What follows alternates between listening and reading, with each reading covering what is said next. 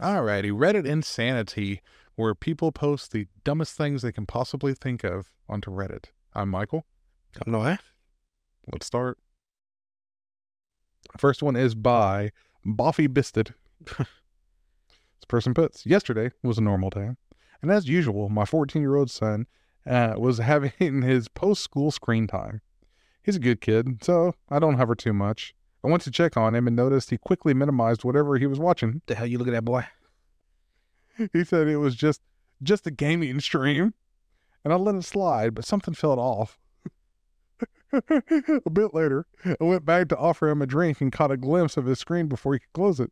He was watching one of those hot tub streams, kick streamer Amaranth. Oh, Amaranth, yeah. For those who don't know, I do because I'm a pervert. it's basically a streamer in swimwear, sitting in hot tubs, chatting with viewers. It's not explicit, but definitely more on the suggestive side. I agree with that. I tried to handle it calmly and asked him why he was watching it. He got embarrassed and mumbled about being popular. It being popular. I gotta get on, girl. I explained that while these streams aren't outright bad, they're not exactly suitable for his age. How old is he? 6? 14. It's not bad. It's probably well. Let that boy, blossom into his perverted self. Let him turn into the next no way. Let him goon. I told him that he needs to be careful about what he watches online. He seemed pretty embarrassed, and I left him to think it over. He just pulled that shit right back. He probably. Now I'm second guessing myself. Should I have been stricter? Should I trust him to make better choices?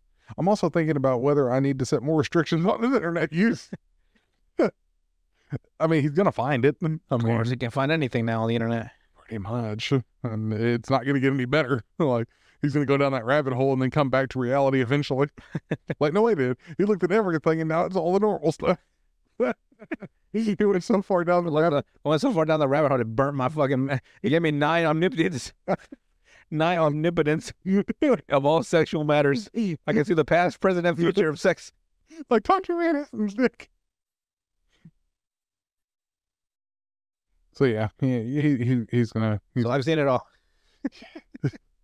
You've seen it all, and now you went back to plain bread. And now I've seen everything. So now, so that's why my stuff is so boring now.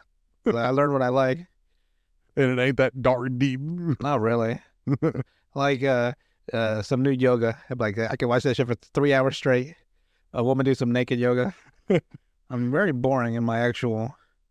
You'll see something like out of curiosity, but like the stuff you really want to, what's the tactful word for it? Jack off to, is more like boringly tame for the normal people now want to see some weird shit, like people fucking pumpkins or step parents shit. You don't want the stepsister shit? No. A simple man. Alrighty, next one is by J2 Ho. J2 Ho. This person puts, this is not satire. I wish it was. Let me start with that. My partner is staying in my house for the week while my parents are away. We're doing the typical boyfriend-girlfriend stuff. Sleeping together, sex, cuddling, kissing, showering together, etc. My boyfriend takes significantly longer showers than I do. He spends about 20 minutes and an hour. Probably just washing his asshole. He spends 20 minutes to an hour, basically. That's a long time. Damn, that's a long fucking time.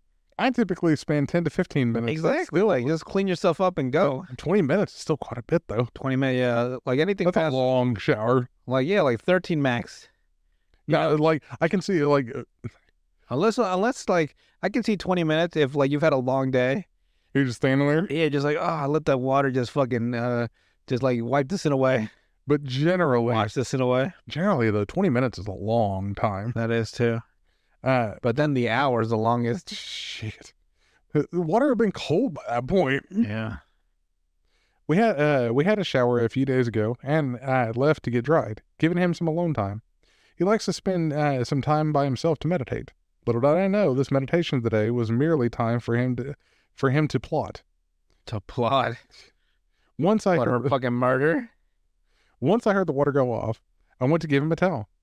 I took it by accident and admired his naked body inside of the hazy mist. Naturally, I got curious. While he was air drying, waiting for me to hand him a towel, I went up to him and played with the dingling. You know, if you gotta say it like that, you should not be doing anything with anybody. I was just hitting it off my hand while he was drying his hair. Fucking smacking the shit out of it.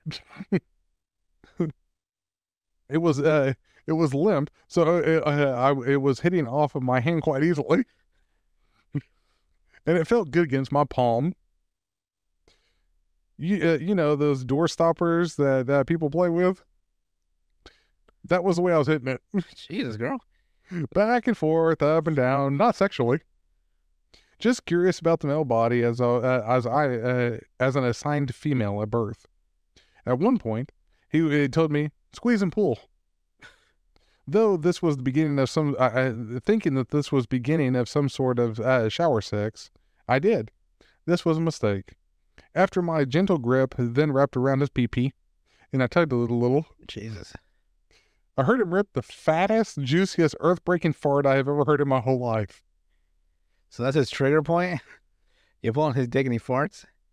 His little trick was the equivalent of the pull my finger trick. Yeah, that's what I just assumed. With a bit more spice. He was laughing his head off while I retracted myself in disgust. I left the bathroom raging at his stupid prank while the smell of the fart lingered behind Fucking me. carton behind him just fucking smeared with shit. Would have just shot out. The liquid shit. Yeah, basically. That's how she ends the story. I don't blame her. Next one is by Anxious Donut 563. This person puts, it said that they had to put the 563. That means there's 562 other Anxious Donuts.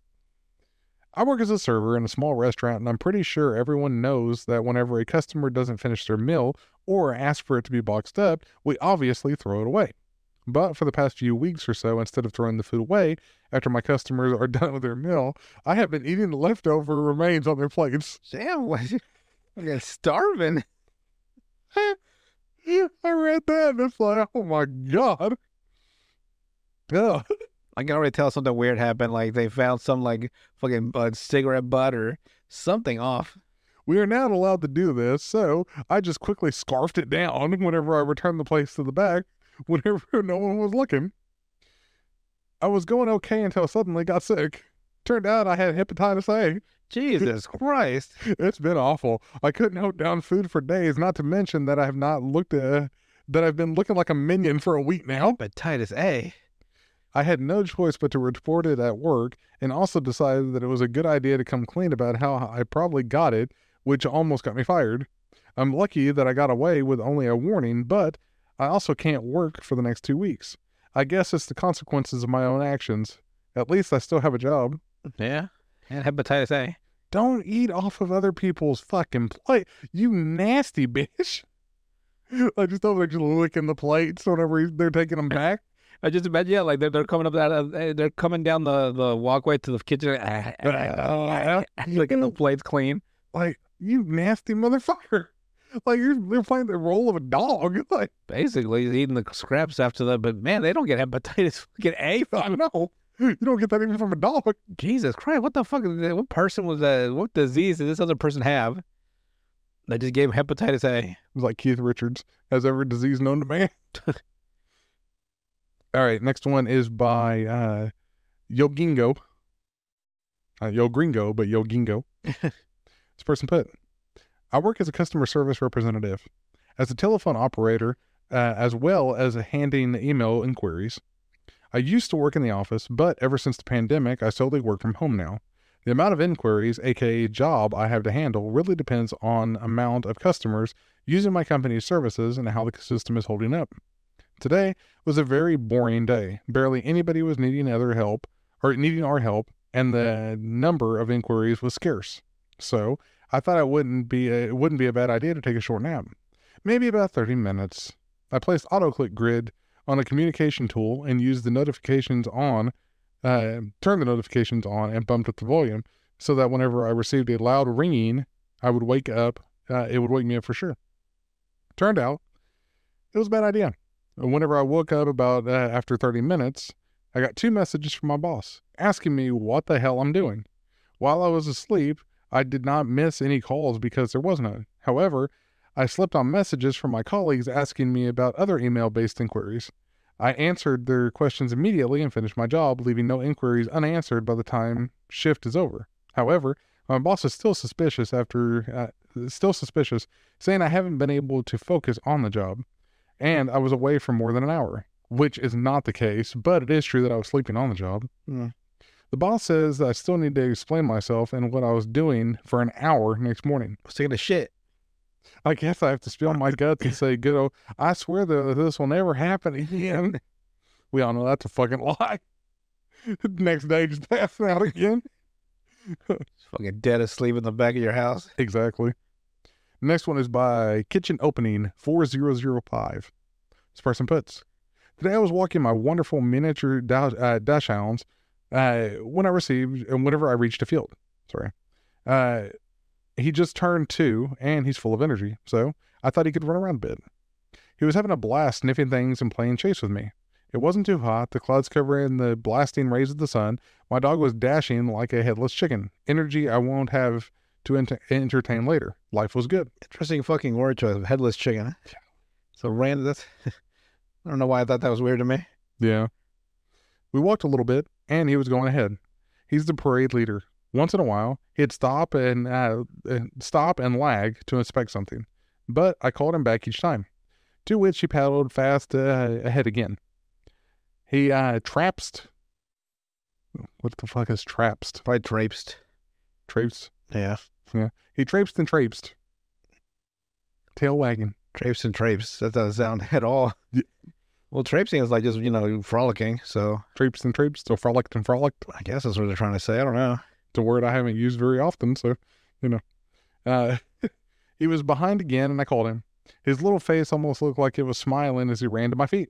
I grabbed his face behind his ears and gave him a big smooch on his cheek. Instantly, I knew something was wrong. Oh, so terribly wrong. Some sort of horrible texture covered my lips, under my nose as well. My eyes darted to his cheek. A brown smudge covered his red fur. Did he do the thing that my dog used to do, was fucking lather themselves in some other dog's shit? Right, yes. I held my breath, for I knew what was to come. Alas, I was never the best in gym and couldn't hold my breath for long. Inhale. A lovely layer of putrid feces-covered air violated my airways. Felt it crawl deep inside, so much so that my very soul ached. I looked at my dog. He looked at me, unknowing of what he had just done. I spat on the ground and took notice of the long walk around the lake back to my home. Gotta walk all the way back. Don't kiss the dog. You're gonna get sick, my mom always told me. Well, I raced my dog back home, covering my face from watchful neighbors. it's just a fucking face full of shit. I washed my face 5 times with dish soap and rinsed my mouth out with it too. Dog was next. I will always look before I kiss him now. I don't know why dogs do that. I'm so glad that mine never did. So glad. All right, next one is by God, I can't even read now. Worldliness quiet. It's a weird word. What hurt me? Worldliness. This happened yesterday. Let's see. This happened yesterday. I guess it's supposed to be, but I'm feeling the effects today. Let me preface by saying I don't really do weed. Preface?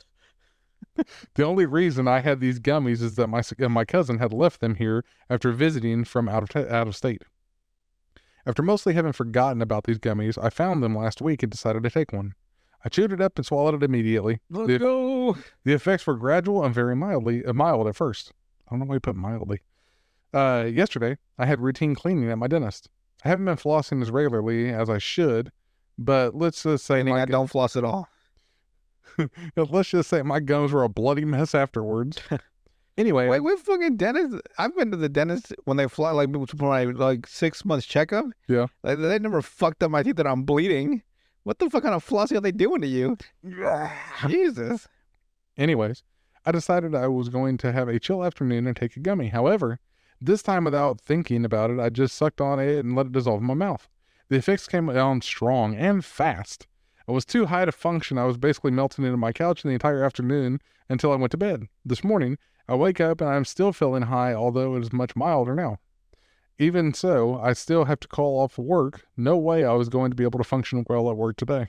Hey, man, I can't come in, man. Yeah. I'm fucking tripping balls. All right, next one is by Rabid Stoat.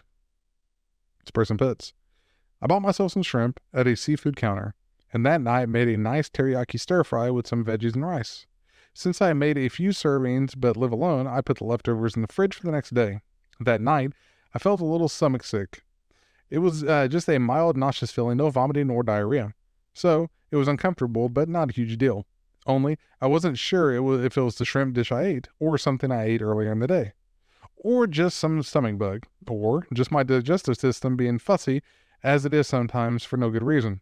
But the scientific method sort, being the scientifically minded sort, I decided it was best to investigate.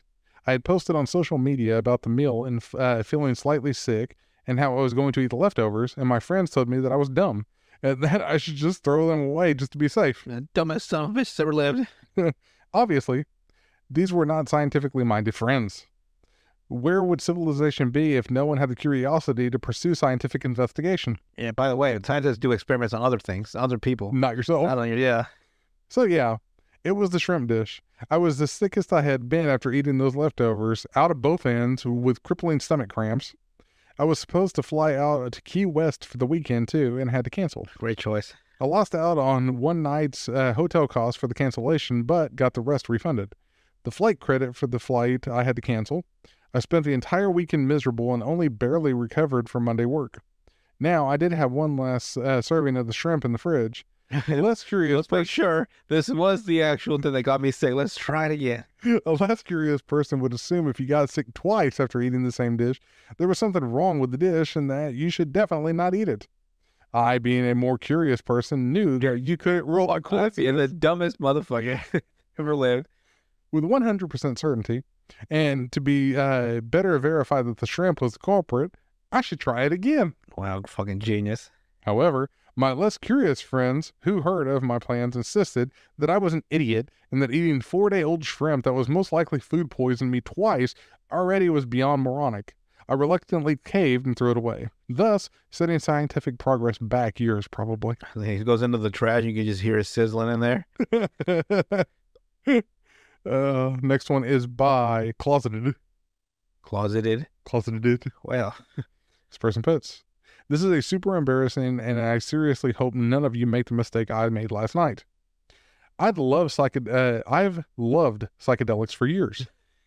I've had my ups and downs during experiences, but I've always managed to keep my mental state together enough to differentiate between real issues and perceived ones. Last night, I attended a show, nothing I'd planned in advance, but a group I've always enjoyed. Nonetheless, I got some boomers off a friend last night and ate a slice. Boomers, holy shit! I heard of that. Boomers, my guy. I don't either. I don't do drugs, so I don't know. Damn. Off of a friend last night and ate a slice on the ride up there. Ate a slice? What the? I thought it was a pill.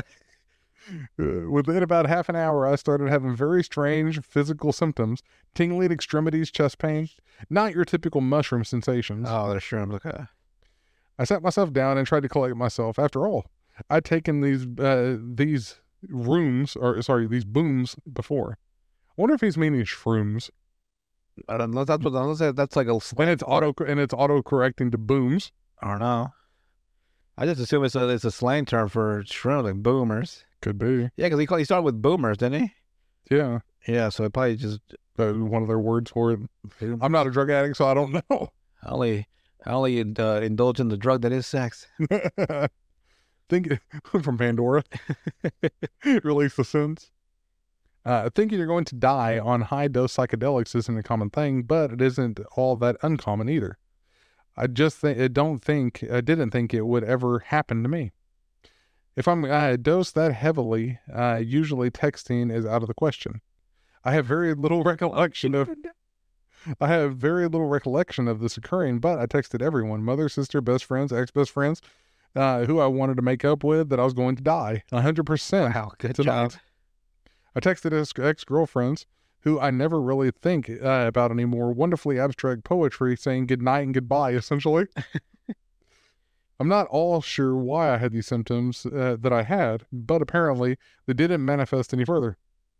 I didn't come back to myself enough to realize what I had done until the car ride back. Now self-pity and embarrassment beyond anything I know.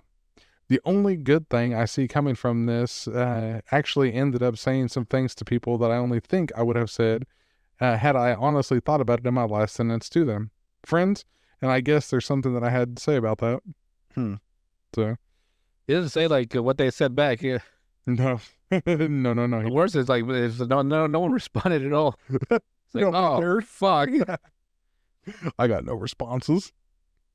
Next one is by LeBroffet. It's person puts, I've been moving and there's some random things in my car and I live in Texas.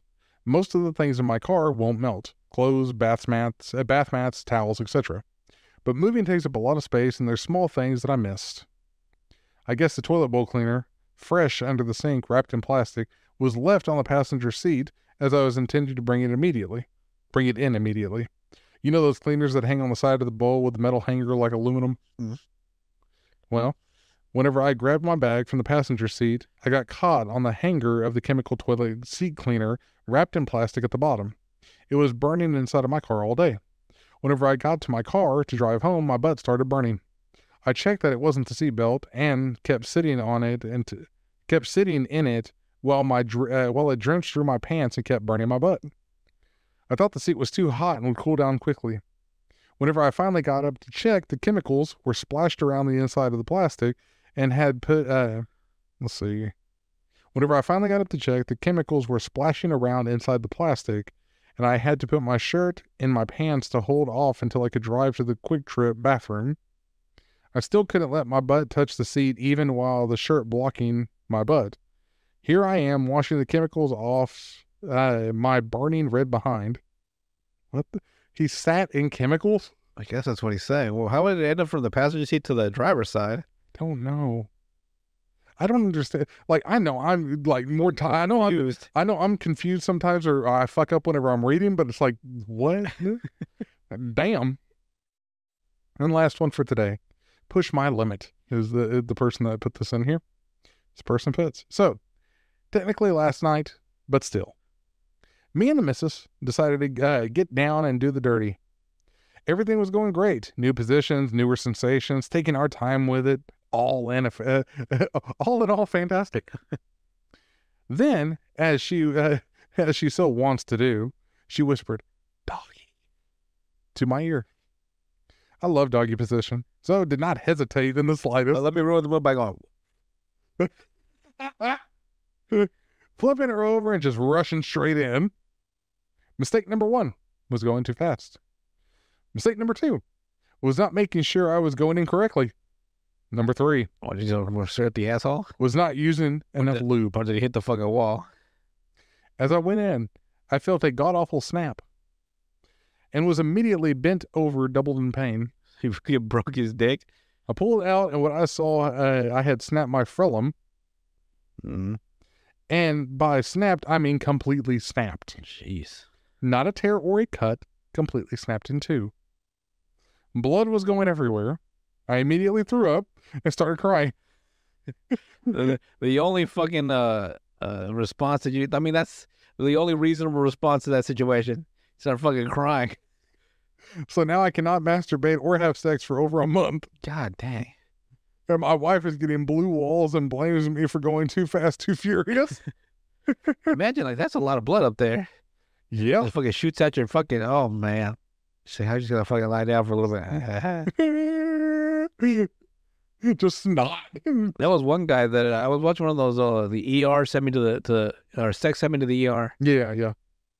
And this guy had just fucking just thrown him. No, the woman, she had tossed him on the bed and he had jumped on him, right? And like, you know, like they, there's like a whole like feral fucking moment. Right. So she fucking lunges on him and I guess she lands right on his dick, his hard dick. And like she hits it in such a spot that when she fucking rolls over, the blood just shoots out. So it did like a fucking fountain. Oh. Like a fucking Tarantino movie just done. Oh, God. And he's just like, ah. I would be too. That would suck. Yeah, you guys gotta be careful. Yeah. Them girls they be too rough sometimes. A little bit too rough sometimes. The cock only takes so much. It's not made of bone. No, At least then it would have some integrity if it to was it. made of fucking bone, it should be like it would be the same size all the time, wouldn't it? Mhm. They had to be fucking awkward to walk around with fucking hard-ons all the time. I guess like if you think about it like evolutionary, right? Like if that was like how if that was how it was, right? It would just be a normal thing. Yeah. Like they'd always be hard, and that would just be like how society would work and function. Yeah. Weird, huh? Or if you're if you go by Robin Williams, it's the accordion style. Yeah. And he calls the other curtains. That would be a whole change of our fucking society if the dicks were always hard. Yeah. They were bone. It's like, come on now, get to be bone. But if they were bone, it'd be a lot tougher too. Yeah. But then at the same time, like, If you broke one though, maybe they put some titanium on there, make it stronger. How would that even fucking work? A bone cock? I don't know if it would. That's what I'm saying. Like, I don't think it. Yeah. Imagine that connected to your pelvis. Like, it had to be a muscle, but it's not a muscle either, is it? Or is it just tissue? It's just tissue. Damn. I gotta read more. I gotta read up more on biology. I mean, you should know more about the human. You should have been reading up more on biology after you learned about the new spots. Oh yeah, the A spot, the P spot. I was so fucking confused about. Yeah, you're right. I gotta keep studying. Knowledge is power. I want to be the most knowledge pervert on the planet. All right. Anything else to add before we head out today? Just go easy, girls. Please. You don't want to see a fucking fountain. Imagine like it happened a certain way, right? Where the blood just fucking hits her in the face. Then they both be fucking traumatized. Be like a fucking horror movie. All right. With that, we will see you guys on the next one.